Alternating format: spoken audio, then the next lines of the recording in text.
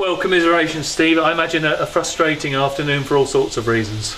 Yeah, very frustrating, really. I thought we started quite bright for 20 minutes and got into good positions without finding the final ball.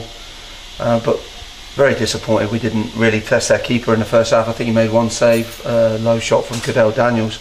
So even though we got in good positions for 20-25 minutes, we didn't take advantage of that, and they came strong in the last 15 and created a few problems for us. So we went in at half time a little unhappy that we'd fallen off the pace, really. And disappointment about the goal, given a player of Dominic Vose's ability had a lot of time and space around the box, even though he did very, very well to thread the ball through to Connor Jennings.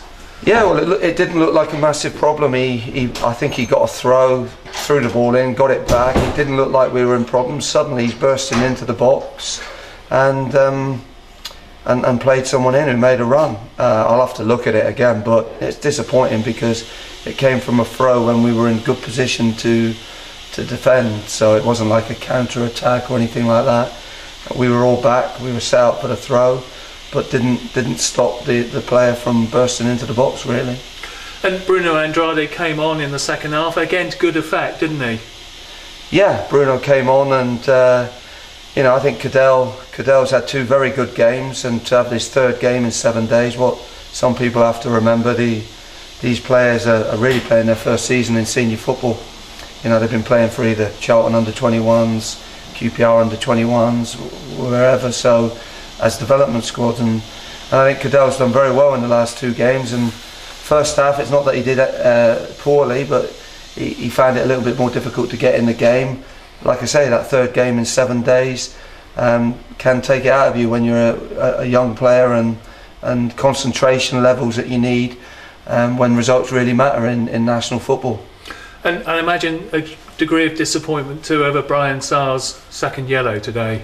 Yeah, very disappointed, because obviously we'll have him out for the FA Cup game next week. But I didn't really think the player was going anywhere, and I'm sure Brian's as disappointed as we are at him getting sending off. And looking at positives today, Steve, when you went down to 10 men, you seemed to give it a right go, didn't you? Well, yeah, you can look at that as a positive, or you can look at it as a negative, and I think the crowd were very good at the end. They stayed with us, applauded the players off the pitch, but we really needed to do more when 11 players were on the pitch for 65 minutes. We had to do more in that time. And looking ahead now, it's FA Cup day next Saturday, and a tough away trip to Maidenhead. Yeah, massive game. FA Cup always is. This club's got a great association with the FA Cup, but not in recent years, and it's important that we win the game at Maidenhead and see what the draw brings us. But it will be a tough game.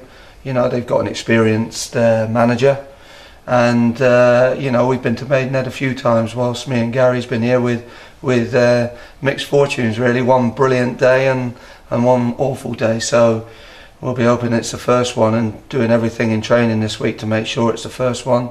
Hopefully we'll have a few players returning from injury, and we'll be strong, and don't worry, the players will be left in no uncertain terms how important the game is. We all know that, and it's important that the players know that as well.